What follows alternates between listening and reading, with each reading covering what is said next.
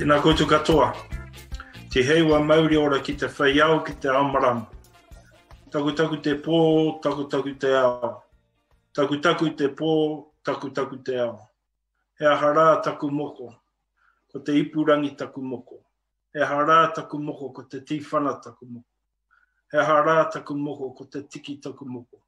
He ahara taku moko, ko te rewa taku moko. He ahara taku moko, ko te nguna taku moko. He ahara taku moko, ko te ngū taku moko. He ahara taku moko, ko te pūtaringa taku moko. He ahara taku moko, ko te wahapapa taku moko. He ahara taku moko, ko te piere taku moko. He ahara taku moko, ko te rere hupe taku moko. He ahara taku moko, ko te koropapa taku moko. He ahara taku moko, ko te tukuwero taku moko. He ahara taku moko, ko te ngutu purua taku moko. He ahara taku moko, ko te pūkaue taku moko. He ahara taku moko, ko te pūkaki taku moko. He ahara taku moko, ko te mataora taku moko. Te moko no uetonga, no mataora, no niwareka. He ahara taku moko, he moko no te maunga titohea. Hara mai te ao i tēnei rā.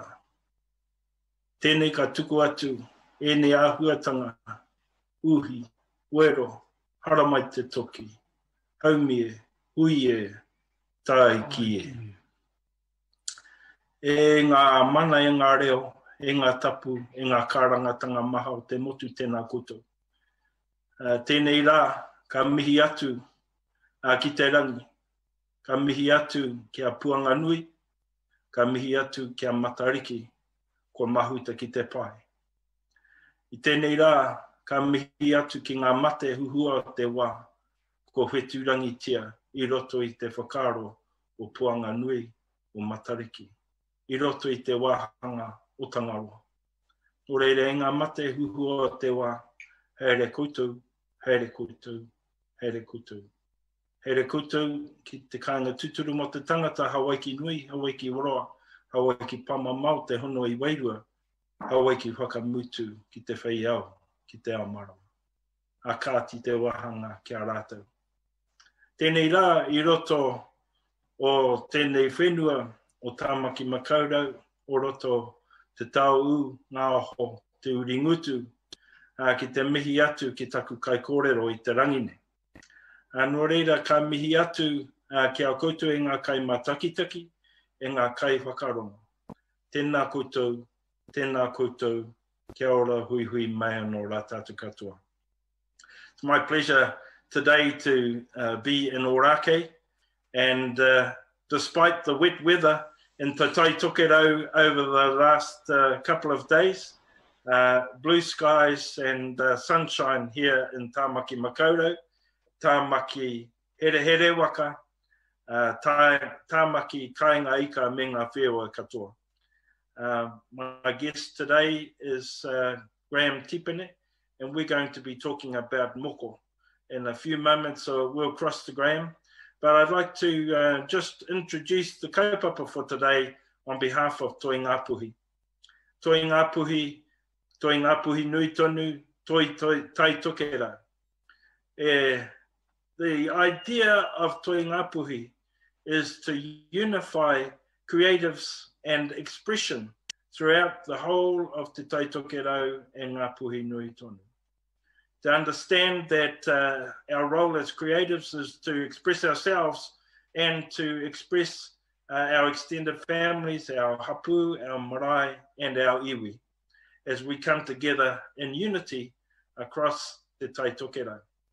Again, we're crossing to one of the creatives, a son of Te Tai Tokerau, and talking about the interesting aspects of tā moko, both from the idea of creating the marks of moko and also the aspects of wearing the marks.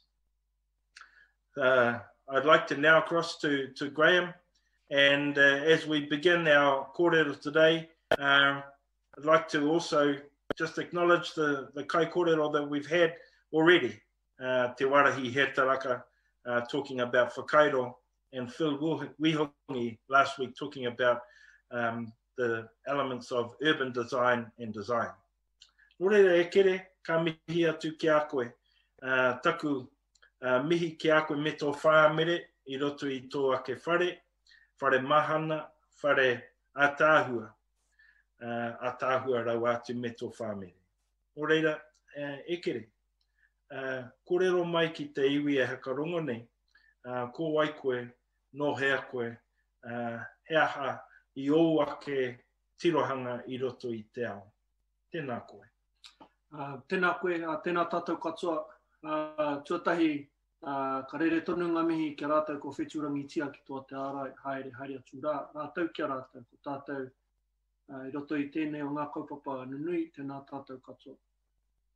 Hei uri tēnei, no roto I a Ngāti Whātua, anō nei Ngāti Hine, Ngāti Manu, Ngāti Kahu, me Ngāti Haua. Kei o rā kei ahau e noho ana, engari kei whatu whiwhi, tōku manawa, kei ngā te moano te taitoke rau. Kua hau tēnei mihi atu nei, tēnā tātou katoa. Kia ora. Kia ora, kia ora kere. I'm really pleased to be in your home today in Orake, and I'd like you to just speak a little bit about your the beginnings for you in wanting to be a part of this growing interest in moko. Where did things start for you?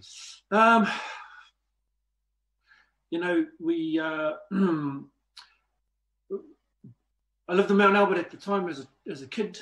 My mum and dad left Orake after the wedding, and we lived in Mount Albert, and my mum became the caretaker at Gladstone Primary School in the early 80s, and I was a young fella then, and my task was to open the junior block, and that would take, she gave me 15 minutes, it would take about 3 or 4, which gave me about 10 minutes of muck around time. And in that time, you know, nohoi ki te rā whare in the junior block, and I would draw. And I remember one particular morning I drew a mata ora without actually understanding what I was doing. I just had seen it somewhere. I thought, oh, so I drew one, and it was that day I realized, I like this. I think I want to, this is something I like, and I'm going to continue. And I continued drawing more and more and more, to the point where I was pulled out of sport, and mum put me into art classes on weekends. And so I was, mum saw that in me and made sure she nurtured that within me, and pulled me out of the under-9s metro soccer in Mount Albert. And so that's where the journey started. And I tipu mai tērā kākano mai I Wairaka. When I was growing up there, right through high school, it was early 90s as well, when the Once Warriors came in. And to see our mata ora all over the big screen was, that was a coup, man. It was game over after that, and I met up with a few people who had something to do with those designs, and started following them during my school years. And then 7th form came and went, and I had enrolled at Auckland University of Technology, AUT at the time, to study Māori art, because I knew I wanted to do tā moko eventually. But that's where it started.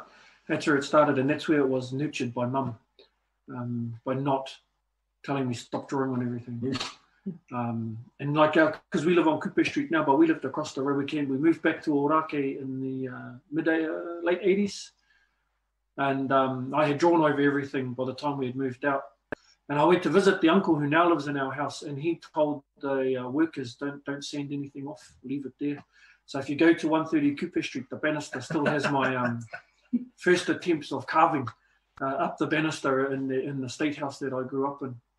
And so that's all still there. But I was just thankful my mum didn't stop me from doing that stuff. She sort of, so far as we went up at the top of Kupe Street was a printing press who made books.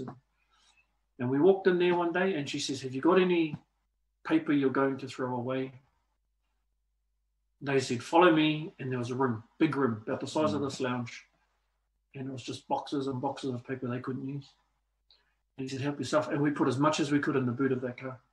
And, Awesome. And then that's, so Mum saved a few pieces of furniture that way. And so we just had paper, and I was allowed to draw whatever I wanted, whenever I wanted, however I wanted, which I think is the key to keeping that seed growing, was just letting me be a tutu. Similar to Warahi Hitaraka a few weeks ago, was saying that that's how he began. So when you were starting, you were supported by your family and were given resources and nurtured your creativity. What happened to get you involved seriously with Māori design and artistry? The studying really helped. It really gave me at AUT. At AUT, yeah. And we went to the north, out to Mangakahia, to visit marae. Went to Whangarei to visit other carvers and artists. And I think it was then that I realised, oh, this is more than just something I like or something I like doing. That there's a deeper something there that I needed to tap into. And so I just made it really clear in my teen years that this is something I wanted. Through kapahaka as well, I remember 5th, 6th form, a vivid was thrown at me. It says, you need to do the front line, I'll do the back line. And I was like, yes. And then, the cousins and your friends that willingly laid down so you could draw on them. That helped the seed grow. Kapahaka, definitely. And then, during school as well, I didn't go to all my classes because my class was sitting with my mates in the cafeteria drawing on them. Yeah. And that's just me sharpening my tools. Yeah. So at that time, did you ever think that you would have mataura on your own face? Never. It was a change of mindset that didn't happen until 5 years ago. Right. But at that time, I knew I liked it. And I knew that maybe one day, it was always just a maybe one day. And then it happened last year. But at that time, it was still trying to release myself from the shackles of colonized thinking. As a teenager, even after study, it was more about creating artworks, right? Creating pieces that I could give to people, or We'll come back to your face in a little while. But were there any mentors that you remember that helped you to just tip over the edge and begin to explore the depths, perhaps, of Māori artistry and creativity? Yes, so I got to give it up to all my uncles in Orake, who always said, you're going to do these moko for the team. And they were always pushing. No, he's our man. That's our guy there. Which to me, it felt like I was part of something that I was not prepared for, or didn't quite understand, that they were claiming me as their person to put these markings on them with, and that was just with a vivid or a Sharpie. But there was my uncles, definitely. And Taiaha at the time, he was always at school, he was my teacher. And whenever he needed t-shirts for his touch team, he would say, oh, here's the name, can you put some nice designs? And that was another way of crafting, sharpening our chisels, sharpening the mind for future. So uncles, cousins, and then hanging out with, finding people that I wanted to search out. And at the time, there was documentaries on TV. You had like the likes of MOKO Webinar, Derek Lardeli, the Rangi Skippers, and I remember 98, Matatini, Aotearoa Māori Performing Arts at the time in Wellington, walking past Rangi Kipper, who had set up a stall to do moko, and just seeing that and being that close, because Orake didn't have it. We didn't have it, and so just being able to say, far out there, right there, it's right there, I can reach out and touch it. and then actively finding their emails and emailing them. And I remember Mark emailed Mark, and he said, keep drawing and ring this guy, and it was Turu Makina. And then I saw Turu Makina a few years later, and at a totally different kaupapa. And I said to him, I think, and we spoke, and he just said, keep drawing, just keep drawing. So yeah, those two are kind of those, I call them Jedi, because that's how I think of them, that they are masters of their craft. And so yeah, those ones definitely. And so when you began to actually do moko yourself, what was some of the challenges? What were some of the things that you had to overcome for yourself to go into actually marking people with moko? I think the biggest challenge was understanding that it's not going to be easy, and you have to take the hard route. Because I was, still in school stealing the Indian ink from the art department, and then going to the Kazi's house and doing Nike ticks and with a needle, just keep still, cuz, that type of thing for ages. My brother, a few of the cousins. But the transition happened when Arekatera Mahi left Te. When he left the carving school there, he came home and says, we need to do this properly. No more half pipe. If we're going to do this mahi, we do it to the best standard we can, and train each other up, keep each other in check. And that's where that's when we started. This is about the mid 2000s when he said, you and a couple of others. And so that's where we started, it's when I figured out what isopropyl alcohol was, clean everything down and just spray it at arm's length and try and not be in the room as it settles, because it's not good for your tino, but it'll kill heaps of germs. So all of that stuff, I think that was the hardest part, realising that this isn't just what I know now into the mahi, it's what I know now, what I'm about to learn now, but also what I can remember the teachings from hanging out with my mother, and she always hung out with Kaumata Kuia, and just trying to remember all of those teachings as well. So I'm going to pull you back to the Nike tip.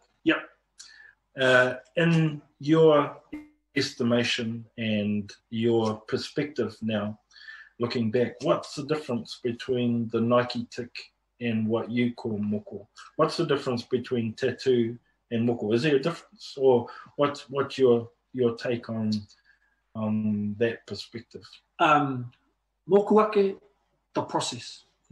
The process to me will dictate, just how, will dictate if it's moko or if it's a tattoo. And the process is just as important as the product. I think tattoo is the other way around, or if that at all. I think tattoo is product focused, whereas moko is process focused. Talk a little bit more about that process. So you go to a tattoo parlor, you walk in and you look at the walls and you think, oh, number 23 in red, please. You know what I mean? Not much process there. And then you sit down and you get number 23 in red, pick a body part, and you're done. For moko, the process is a lot longer. There's an exchange of, it's like a pohiri. There's an exchange that happens, and only until you're okay with each other, then you hongi and you go and share kai.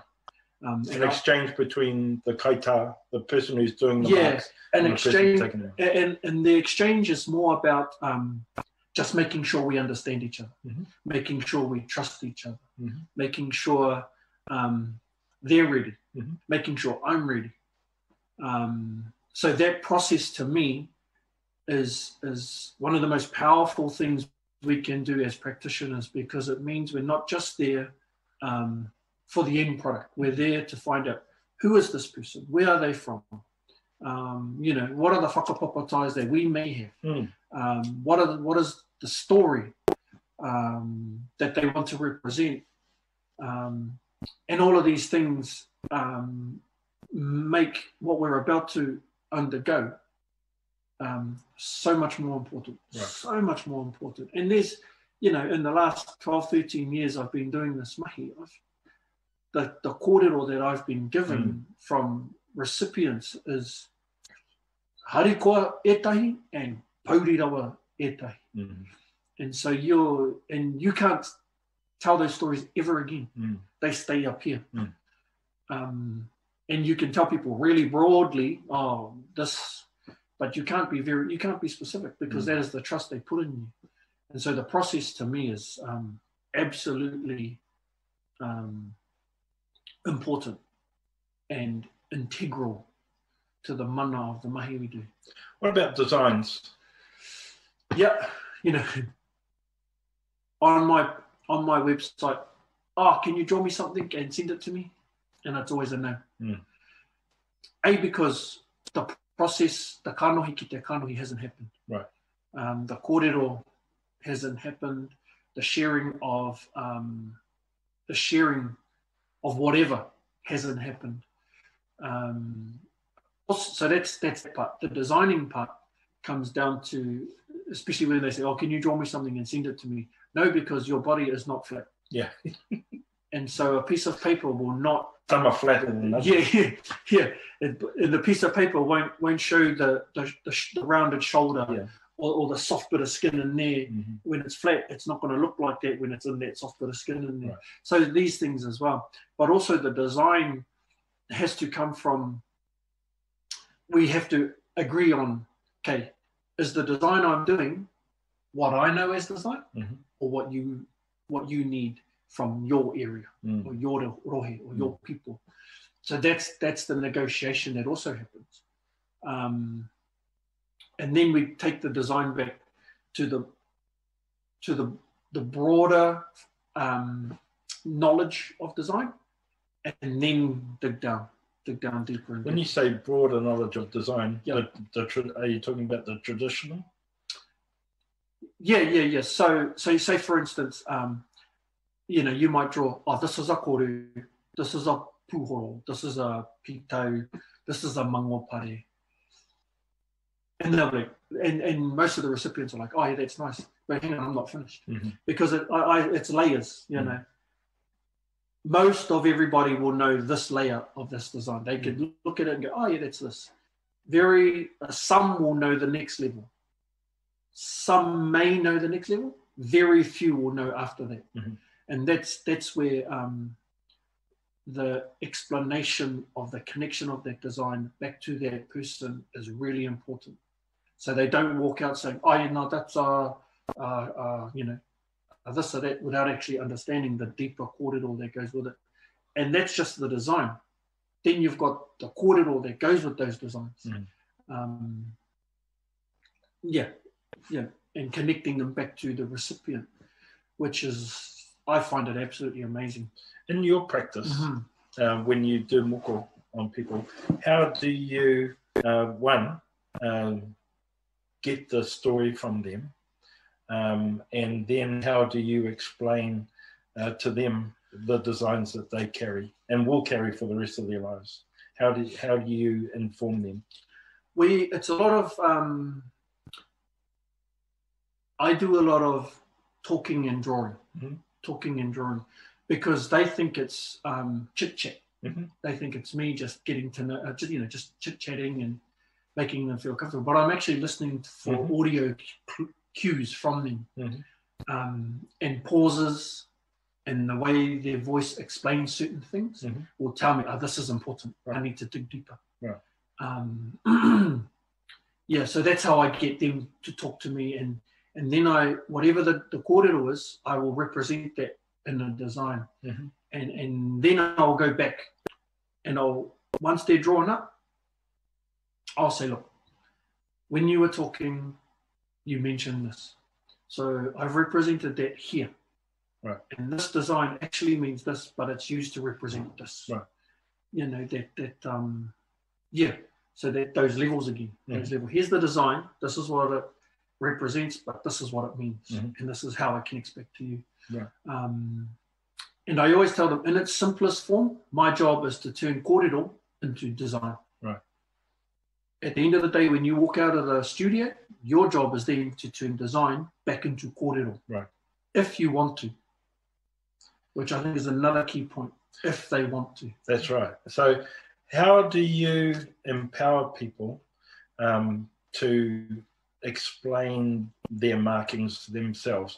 Often there are people that will say, I can see from those marks your mother was left-handed and your father drove a truck for 15 years.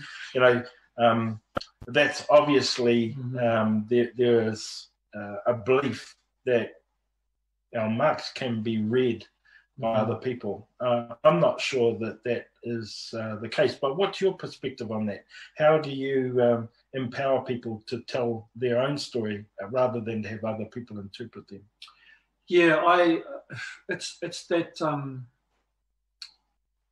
I think we have to let them understand that the mana remains with them, so that they feel that they have the strength to say, Kyle, tauhua, I'm going to tell you. I'm going to tell you what I went through to receive it, and then what I got, which I think is, I think that's the balance, because you'll get a lot of people come in and just, you know, you'll say, oh, they are thanks. But you have to let them understand that, look, this kōrero that we had, this is sacred stuff, man. This is between us. And I can never say it. It's not up to me. I translated it. Now it's up to you. This is your kōrero, and then you say, have you heard that word tino rangatiratanga? This is your tino rangatiratanga. You decide what happens when people ask about this, or want to know more about it. You have the choice of saying, yes, I will tell you, or no, you can wait. And whether or not they wait a day or forever is up to the wearer. Just because you want to know doesn't mean you're going to know. Right. And I think we have to get that through our heads as well. You can research all you want, but if you want to know specifics, it's up to that person to tell you. I want to ask you a question. You mentioned the word sacred. So from your perspective as a kaita, how do you reflect that sacredness in your practice? Are there traditional ways? What are the processes that you have in your practice? I think there's a few things. Your mannerisms is one of them. Letting your recipient understand that you haven't just stepped into a loud studio with rap music playing, setting up your environment as well, so that they understand, oh, this is a different level to what they expected. To me, those little things become, people think of those as sacredness or being sacred. Of course, karakia,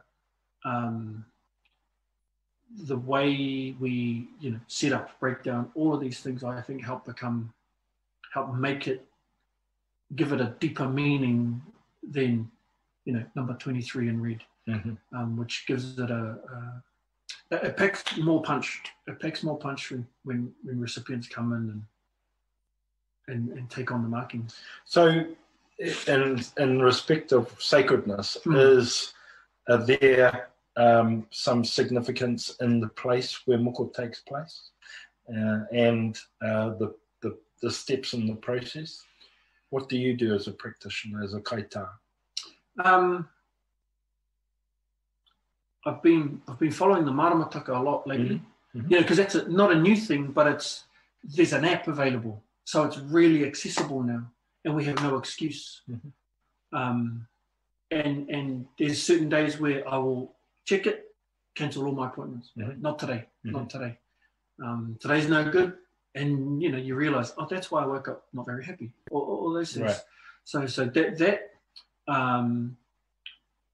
when I moved back to Ōrākei from Whatiwhiwhi, I wanted to set up a place to work my idea was to go into a studio in town. Mm-hmm. Are ka tira mai, he said, no, if you can work in Ōrākei somewhere, do that. Mm. And he says, bring the people to the whenua. Tell them the story of our whenua while they're getting their mahita. Mm-hmm. Tell them the story of the houses you're living in. Tell them the story of all those kids walking past. Mm-hmm. I think those things as well help give it a special meaning and make it some kind of sacred, beautiful feeling for the recipient, but just for me as well, you know, being able to work at home on my whenua and letting people know. But you go to other people's houses if they request. Is that part of the prior negotiation? That's part of the process. So I mean, like the kauai we did, we went to the whānau's houses. I said, look, I want you to feel happy and I want you to feel okay with it. And I feel okay coming to you. Mm-hmm. And sometimes they come here. But yeah, it's okay to play. But yeah, we will go to their houses if need be. So we're going to talk a little bit about your mataora soon. But you've got some images. I think we'll just flick through some images. Francis, if you could put up our presentation, and let's spend a couple of minutes. You can flick through and explain the images. So there's a button on the right that you can just push and that'll turn off. Yeah, so this particular image was we had a year ago. We had 3 weekend of moko in Ōrākei at the marae. Never happened before. 3 massive kaupapa. The first one was the waka fundraiser, waka haurua fundraiser. Then the second week was mataora. The third week was the Ngāti Whātua tā moko o wānanga. Right. But this particular piece is a niece of mine, my brother's daughter. And she came in wanting a piece down her tuara.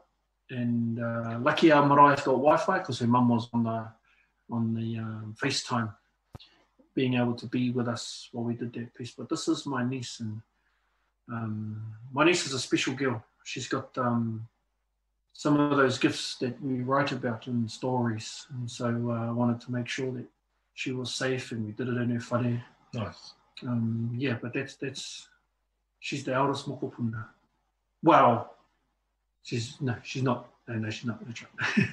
So that is probably an easier starting point for you when you have extended family that you work with. Yeah, and it helps. Know their stories. Yeah, we know their stories, especially when it's your niece or your nephew. You know, you're like, yeah, I know you. Yeah. Not only do I know you in a family way, but I know you. I know what you've been up to. Yeah. I know why you're coming to my house. Yeah. I know why I find you. You know, all my nieces and nephews. I understand why you're here. I get it. And so there, this beautiful girl. She's 21 this year. Nice. So that's her. I'll just try and link through. Sorry. Yeah. So that's her. Yeah, green one. Yeah. There we go. Good. So, being in Ōrākei, we host a lot of people from around the world. Mm-hmm. And last year we had a group of Anishinaabe came into the country. Great Turtle Island. Yep, from Turtle Island. And I met them, I showed them around Ōrākei, and then I says, look, this weekend we've got our moko wānanga. Some of them had already got pieces from elsewhere. Mm-hmm. Some of them decided to wait. But this particular girl, she came back, got a piece, and she stayed with the whānau. She stayed in our marae, which is why I put her up there, because she chose to her process wasn't come in, get her mahi, and then leave. Right. It was come and get introduced to the iwi, take on her piece, stay with us an entire night, eat with us, break bread with us, you know. Relationships. That's what, yeah. And so she understood that. So I gave her her piece. And then the next day, so she stayed with us the Friday night, got a piece on Saturday, stayed again Saturday night, and then flew out on Sunday back to Turtle Island. But while she was in Ōrākei, I was trying to find her a husband. But not yet. The first part of her marriage certificate is already signed in that language. Yeah, that's right. So that's an interesting, I can hear questions that people who are not Māori can wear Māori designs. What's your perspective about that? Is it exclusive for you? Obviously not. Nah, I absolutely am okay with it. Especially if they're Indigenous, especially if they have an understanding, which is the process part. Right. And she understood the process. Right. She didn't just come in and say, oh, you know, number 23 and read. She understood the process. She understood how important it was to connect with the people more than just showing them around the marae. Sure. So that's why, you know, some pieces absolutely not a problem. Yeah. And I'm okay with kind of on the first couple of steps with our Indigenousness, and then we can introduce through the relationship and the trust that's built, I suppose you're saying. The trust that's built allows the next steps to happen a little easier. Yeah. Plus this marking will forever be her connection back to us. A memory, yeah. And anybody that sees her and sees this piece will know, oh, she spent time with the Māori. She spent actual time with Māori. Right.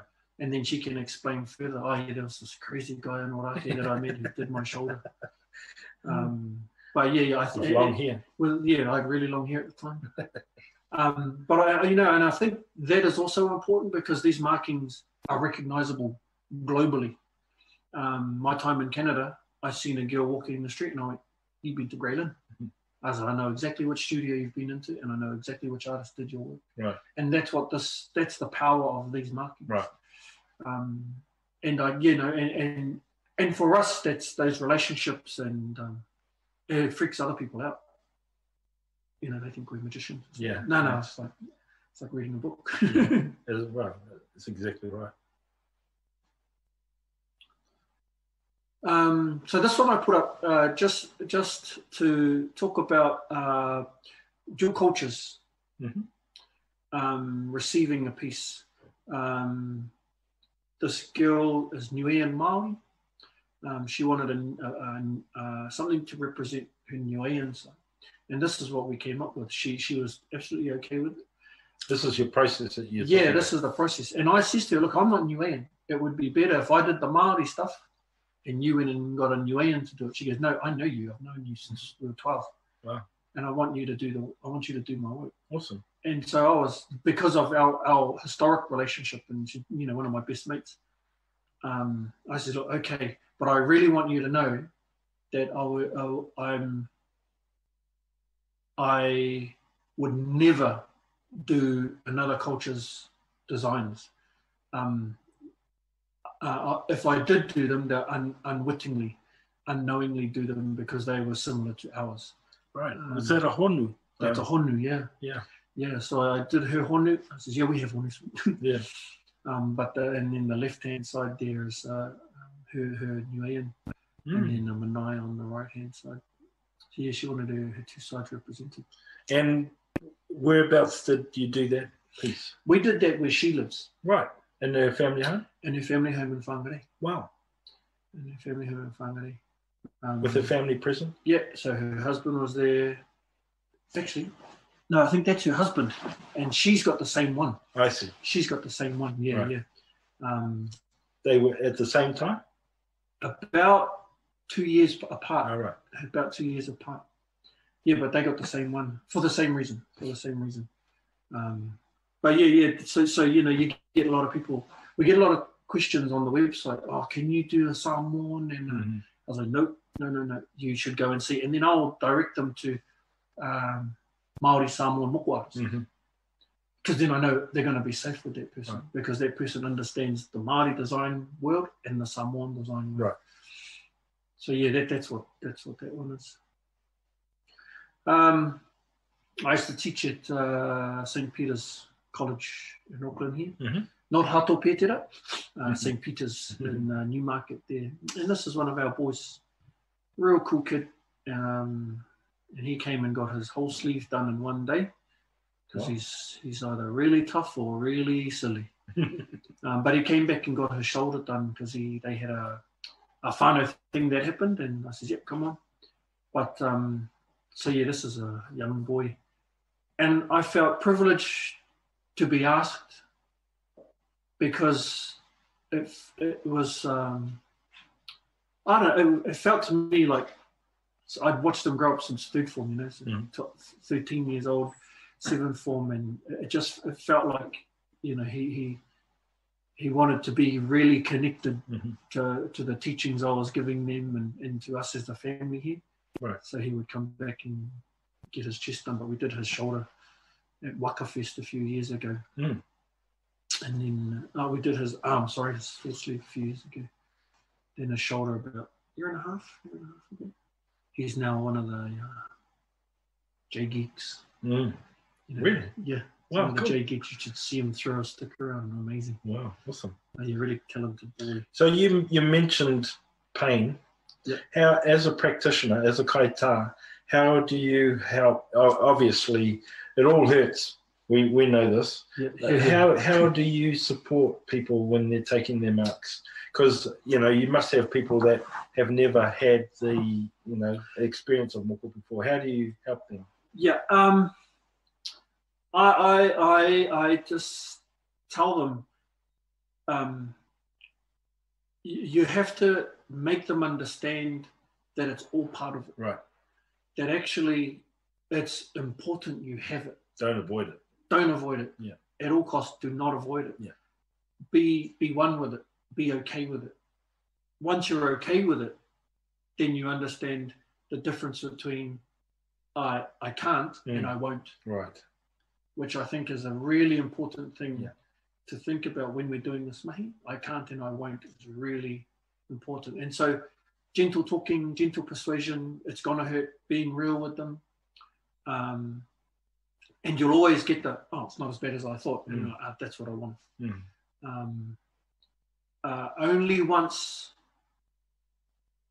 a few times I've had to stop.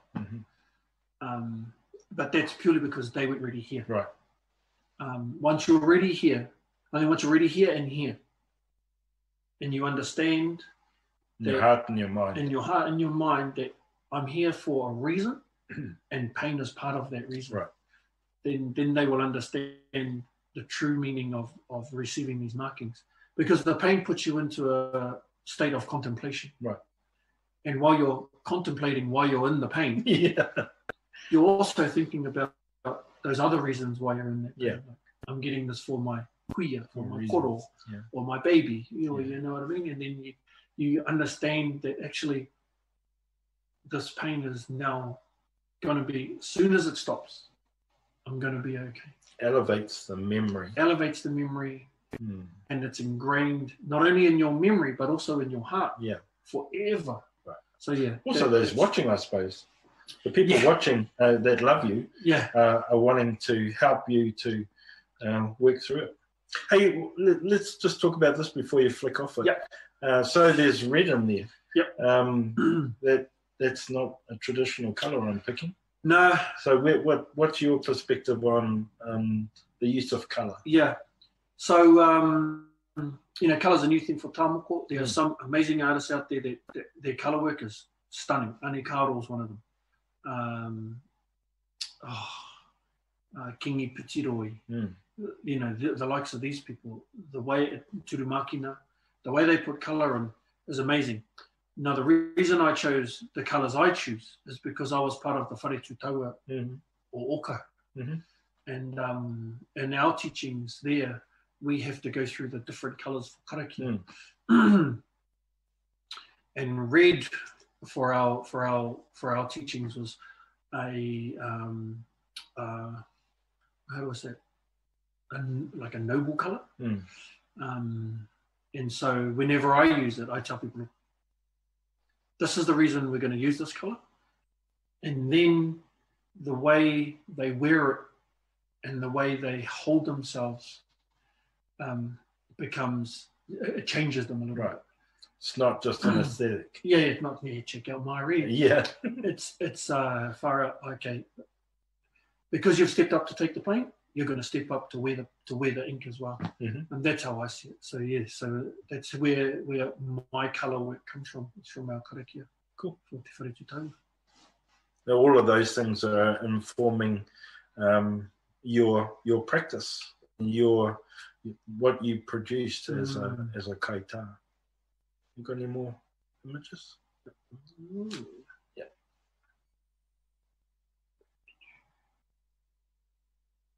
It's just you get reconnected. Yeah, there we go. Kapai. So this is 1 year and 1 week ago. When you received your mata. Yeah. So I came home for a hot shower, and Anikaro, Tyler Jade, and a couple of other moko artists had followed me up here because they were doing their own whakanoa. And so I gave them my house, and I said, you can have my house, I'm going back to the whare. But I snapped this photo. I said, Ani, let's get a quick photo. Nice. And this is within maybe 4 hours. Had a hot shower, came downstairs, pulled her aside, come in to take a photo, and we took this photo. Just to, for my memory, really. So I can flick through my phone or my Facebook and remember, this was the day. July 13, 2019. Yeah. So let's talk a little bit about your mataora now that we've got this image in Anikaro as well. So what was your motivation for taking the mataora, and how did you choose Anikaro? So or did she choose you? Yeah, bit of both. We after my whāngai mum passed 2014, I had promised her, so she made me promise before she passed, about a week out. She says, whenever you get asked to do the pai, you have to say yes. And I was like, what? She says, you have to say yes. Say yes. And I went, okay. So it was that moment. I realized, okay, now that mum's gone, I'm going to do something for mum. And then 3 years later, my whāngai dad passed. But ka pai, perfect opportunity. I'm going to wait a year to see if I still am keen to do it. But I wanted to do it in Matariki, but my father passed in summer. And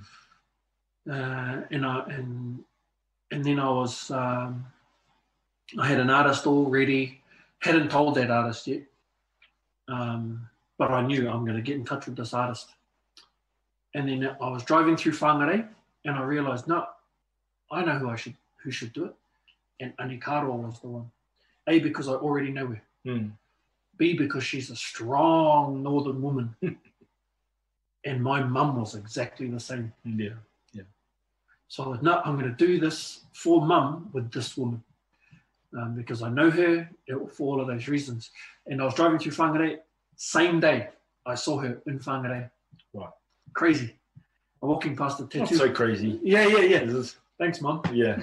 And same day. And I had just done some work with a friend of mine in Whangarei, talking about Māori art and design for some of her students. And then I says to my baby, because I take my baby everywhere, she come go get a greasy chicken and a LMP in town. And we walk past this tattoo parlour, and I look in, and she's there. And I was like, meant to be. And so me and my baby walked in. She looks up, hey, bro. It's like, yeah, can I talk to you? And then that's when I told her. Yeah. And it was October. I know it was October. And my father had passed a year earlier. And then she goes, yeah, when? And I says, Matariki. So we can tuku all the ingoa, and then I'll receive my mataora. So that gives us 8 months. She goes, ka pai, see you in 8 months. And then that's how the decision came, right. To use her. Use her. Because, and our whakapapa ties back up to the whānau. So now you've got your mataora. And tell me, and tell people who are listening, what has changed in you Obviously, your face has changed. And what is the change that you've seen outwardly in the way people interact with you? Yeah, funny stories ever since, you know, it's been 1 year in, and the funniest stories were the first 2 months. In fact, the first 2 days. The day after this photo, I had to take Tino Alpatino to the airport, and it was my first outing. And I'm sweating, like, oh no. Caprice is laughing at me. Tino's got his whole body done from his dome to his toes in the Tahitian style, the Mamakisa style. So he's used to it. Now, this is my first outing with my mata ora. And I'm looking at everybody thinking, what are they thinking? And it was that day I realized, don't look at anybody. So I now, wherever I go, I look over people, look at either at their foreheads or past them. And my kids stand behind me and look at everybody. And they always tell me, they say people do this. And follow you. And follow you, And I'm so that's one thing I started to do, was look over people, just so I didn't make eye contact, so I didn't make it weird. And I'm okay with that, it's all good. The other thing that happened was the day after the airport trip, I had to go to a podiatrist to get my foot checked. And I walked down to St. Helier's. If anybody knows St. Helier's, there's not many of these roaming around. And I got lost. And so I'm in the stairwell trying to find the address. What floor am I looking for? And then this lady comes out of this hallway. She says, can I help you? I says, oh, I'm looking for this address. She says, oh, you're straight through there. She's looking at me, and I'm, oh, thank you very much. I walk in, and I hear a loud gasp. As I open the door, I hear someone go, and dungi me, I'm like, what's going on? Like, looking for what they're gasping at. And as I'm standing at reception, there's a mirror behind reception, and I look at myself, and I'm like, oh, right. It's me. Right. So I grab a paper, I sit down, I says, I'm here to see Eric. Oh, yeah, we'll call him in. I grab a paper and I hold it up in front of my face like this. And then my mum whispers in my ear, you better put that bloody paper down. And I folded it, put it down. And I just remember crossing my arms and doing this till my name got called. It's about a 10-minute wait. Just waiting and waiting. And that was the first time I had ever thought, no, you're in this for the long haul. You're not in this because it's fashionable. You're not in this because this is the trend right now. This is the long haul. Regardless of what anybody else thinks, you're in this forever. And it was that day. So that's another thing, you know, you got to walk with your head up regardless. So that's And experiencing the world differently has been pretty cool. And the way people interact with you. I think, Francis, if we could go off presentation view now, and I'm going to talk to Graham directly about his mata ora. Thank you. Let's keep talking. Tell us a little bit about a positive interaction that stands out for you. Unexpectedly. Unexpectedly. Most of the experiences have been positive. The negative ones were just minimum, one or two. But most of them, and the funniest one was at up here at Eastridge, which is, you know, Mission Bay. So there's a lot of non-Māori walking around. And I was at the avocados, and there's this tall elder Pākehā gentleman standing next to me, and I sort of had my shoulder to him and I'm checking avocados. And then he says, excuse me, and I looked at him. And he looked straight at me, didn't flinch. And he says, these are the worst avocados I've ever seen. I'm like, can he see me? Like, is he? And I was like, all he sees is a human. Right. And I just felt so good at that time. I was like, choice. And so me and him are swapping avocado stories for about 5 minutes. I'm like, hey, try this one. Swapping. So I think that was one of the best experiences. And that was an assumption on my part, not him. That was on me. To assume that anything bad was going to come out of his mouth. Right. And so then so that's another experience. But it was so choice. I felt really good at that moment when he just started talking to me. How about your practice? Has your practice changed since you wear moko mataora now? Not much, but what I've gained since is more karakia. People are giving me karakia, which I absolutely love. And you use it in your practice? Using them. So when I had, a few karakia, now I've got a whole lot of karakia, purely for moko. Some have been written long time ago, and some are quite recent. So yeah, that's changed. But in terms of the actual doing the mahi, not much. Still use the same processes, but it's good having that kete of karakia, being able to use them. So what about, we've seen some of your work that you've done on people who are not Māori, not from here. How about moko mataora and moko kawe? So also you said about doing moko kawe for women. Yep. Would you ever moko someone's face who wasn't Māori? No. Why is that? I wouldn't. I believe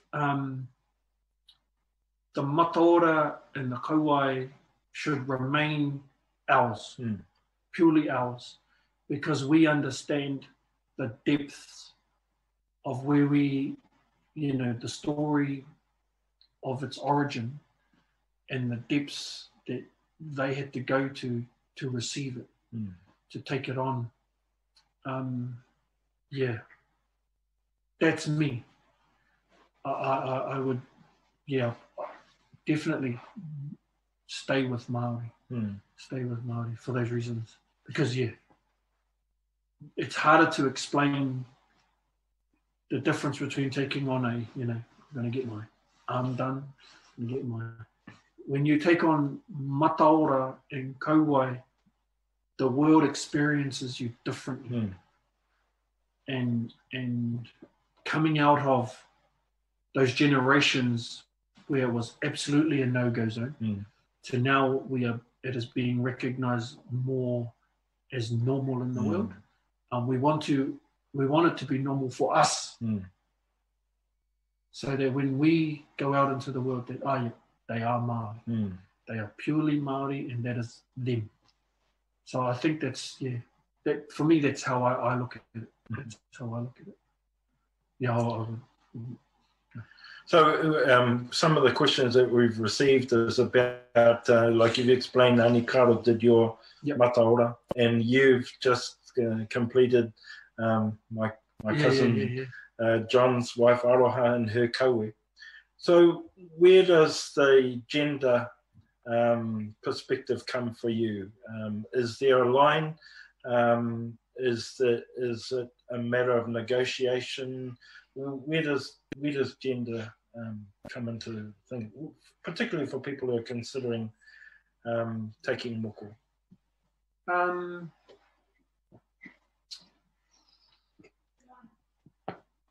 Sorry, aroha mai.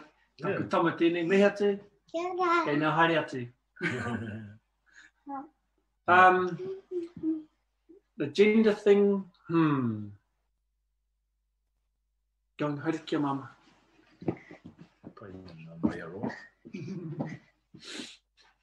The gender thing, how do you mean in terms of gender? So I suppose some people might say, are you allowed as a man to do the moko kawe or moko tehe for a woman? Is a woman like Anikaro allowed to do the mataora? Where does that fit with your thinking? I think we just come off a warning about this stuff, and the colonized view of men only is now being torn apart. Torn apart completely.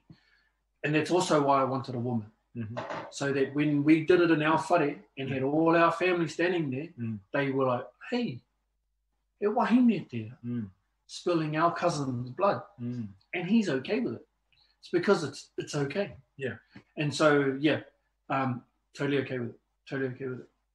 Because of that, we have kōrero and stories. The process. Yeah. The process was perfect. But also those kōrero and stories, the evidence is there that it was done mai rāno. So we're going to be okay with it. So yeah, I think to answer that, I suppose we're coming to a natural conclusion, and I thank you, Graham, for inviting us into your home. What would be your advice for people who are considering moko, either designs on their bodies, or even young women and men thinking about moko kanohi, tuhi whatukura, tuhi marekura? What's your advice to people considering these things? How would you advise, as a kaitaha, but also as someone who wears moko, how would you advise people to start their quest? Yeah, I think one of the biggest things for whānau who get asked the question, because some people will go to their whānau first and say, I want to take on mataora, or I want to take on kauai. The worst thing to say is no, and just leave it at that. The best thing to say is, let's kōrero more. Because the let's kōrero more means they're both researching and they're both finding ways to understand why. I think that's really important. The absolute no is detrimental to the growth of the growth of our mahi, but also to the growth of the individual person. Not yet is way better, way better, because then they've got an opportunity as an individual and as a whānau to grow in the idea, to grow to let that question permeate within. So yeah.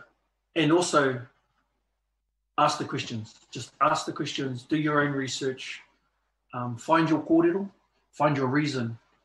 And the more depth you have in your reason, the stronger your base will be for when you finally receive it.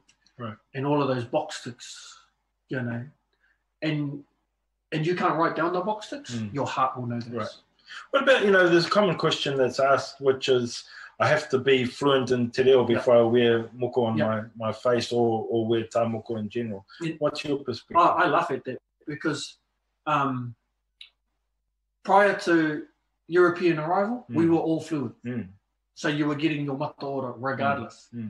Now that English is our first language, there's steps to be taken for us to understand our language more. So get the mataora, get the kauai, with the understanding that you have a responsibility now to your people and your culture. And if you are taking on the reo and learning the reo at the same time, paiana. And we can't let those ideas, those past ideas, those historic ideas that you must be this first, you must be that first to take on this mahi. Because then we will never do it. Because, I've never been to a panekiretanga class, but I wanted to do my mataora. I've never been to, those high-end kura reo, but I wanted to get my mataora. And I know my journey in the reo is far from over and will always be a long journey. But my advice to them is do it. Do it. Because the balance of the regrowth of our culture is not building one up over the other. The balance, you have to bring them both up together. You can't, and that happened when we went into level 2. I closed my doors because of the tangihanga restrictions. Who am I to take on, to uplift this moko tikanga if our tangihanga tikanga is taking a beating? So we have to balance it all out together. So we've got a harder job because it's visual. And experiencing the world with our face done is different. You can speak Māori and keep your mouth closed and no one will know. But once you wear mataora, everybody knows. You can't wear a balaclava to the supermarket because they can probably get arrested. So that's where I see it. So go for it. Absolutely go for it. What about age? There's a common question is you can't wear a moko kawe or a moko mataora until you're a kaumātua or a kuia. as a practitioner, the younger the better. Because the skin is taut. Right. The skin is tighter, it's easier to put ink into. As you get older, it's harder to put ink into the skin, and we have to stretch further. Right. And at the Queen's, at Te Tairangika, whose 10-year memorial, we did 23 women, and they're all over 50. Bar 2. And Tyler J got those 2. And the rest of us had, everybody over 50. So they were older, their skin had seen a few years. Right. And there's a lot of stretching, and it's harder for the practitioner. Right. Younger, in terms of application, way better. But you also have to have the whānau involved completely, because a tattoo parlour's conscience is the law. Right. For tā moko, to take on tā moko, the conscience is the whānau. Right. If that recipient messes up, that's on the whānau, not the law. It's on the whānau to keep them in line. Right. So when I had a 14-year-old take on a piece, wasn't on her face, it was on her leg, I said, no, your mum and dad have to be there, your koro and your kuya have to be there, your aunties and uncles have to be there, because they are going to keep you in line. So that's where I said. That's your practice. Yeah, that's my practice. And it just keeps the whānau also involved with moko, because they can say, I was part of that session. Right. Okay, here's an interesting one. If a man came to you and said that he wanted to wear moko kaua, moko tehe, what would be your perspective? My perspective would... how would you respond? Yeah, I would probably send them to a few books and websites that explain why our wahine have this particular design and why men have this particular design. And we know it's happened in the past. Personally, I wouldn't do it. And I would explain why. But I'd also expect them to research why as well, so that it's not just me telling them, so that it's them researching to understand why. So that goes back to what you were saying at the beginning about process. And relationship between you and the person who's requesting the work from you. Yeah. Big time. Right. Process is just as important as product. Ka pai. Well, Kere, I think we have come to a natural kind of conclusion for today. And I really am proud of you as a close whanaunga, both in terms of Ngāti Hene and Ngāti Whātua and Ngā Puhi Nui Tonu. I'm very grateful for your family opening your house to us today. And I'm really grateful for you sharing your perspectives right from those early times of being nurtured by your extended family. One of the aspirations of Toi Ngā Puhi is to begin to help our families, our whānau, to identify where creativity is starting. Just as Te Warahi said in his beginnings, he was identified by his village people. And you've talked about your village here in Orake, also in where you are, other places you're connected, like in Whatiwhiwhi and also in Ngāti Hene. Our authority that comes from our tino rangatiratanga, our confidence, our individuality, which comes from our mana mutuhake, the role that kaita have in our aspirations. I suppose in conclusion, I'd like to also thank you, because this is 2020, a year that we're not likely to forget, not just because of COVID-19, but we're only 20 years away from 2040. 1840, Mataora and Moko Kaue were present at the signing of the treaty. 100 years later, 1940, not any Mataora.